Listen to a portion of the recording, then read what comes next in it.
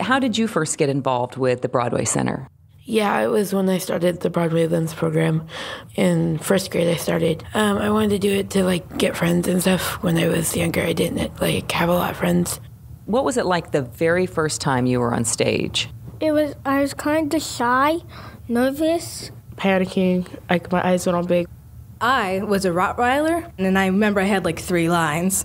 What's the difference between seeing a play and actually doing a play? Just seeing the audience as I'm a part of them, I could see their expressions, which were positive and possibly negative. Off the stage, you can just watch and do this, but on the stage, it's much harder because you have to watch where you're going so you don't bump into other people. What if something goes wrong on stage? If something does go wrong, don't worry about it. Just keep going. Or say something funny, and then they'll laugh their faces off. Just don't let the fear come out and bite you. Imagine the audience in their underwear. What do you think is the most valuable thing you've learned? I can't really apply, stage right. Oh, I gotta walk down the hallway, better cross over. But I learn more about myself, and I learn more about other people, and not just theater, which is really a huge bonus for me. Doing the best you can and making something that you love, which can be dancing, it can even be singing, but going so far into that talent and never giving up.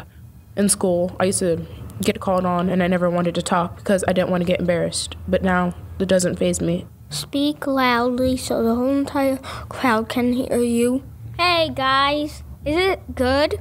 That's not as loud as I can do it. I can do it much louder.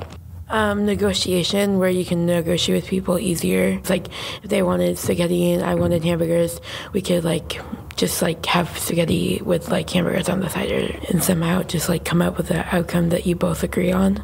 Broadway Center gets to us in a way to really hold on to something that we love, and there's many kids that miss that.